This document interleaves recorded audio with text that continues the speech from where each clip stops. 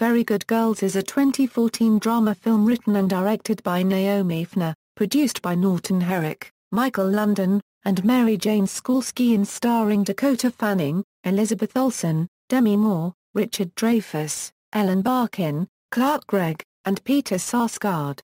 It premiered at the Sundance Film Festival on January 22, 2013.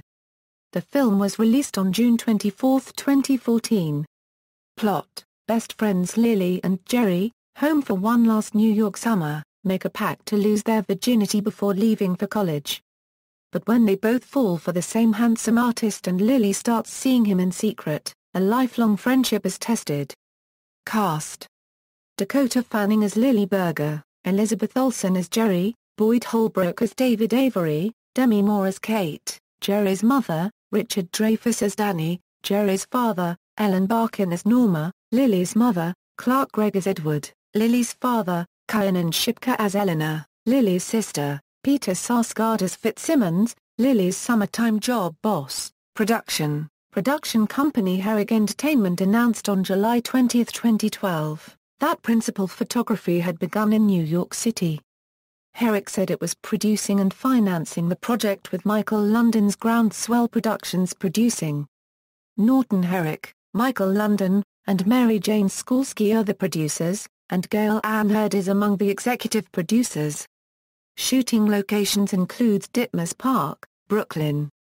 In January 2012, Anton Yelchin was in final negotiations to play a part in the film.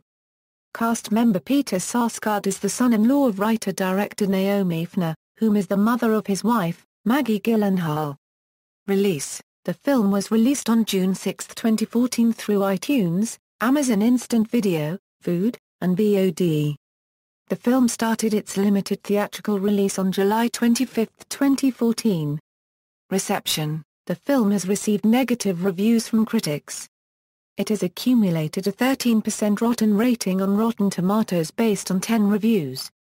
The Hollywood Reporter described the film as a limp directing debut for Foner. The film's outdated counterculture sensibilities made it appear frozen in time. It found the characters unconvincing, criticizing the artificiality of the love interest who asks the lead character to read a couple of lines of Sylvia Plath before their first kiss. "We got this covered" called the film insincere from bottom to top, expressing disappointment that its innate lousiness deflated the dramatic efforts of its leads. Variety criticized the really bad drama, particularly the vapid and cliched screenplay.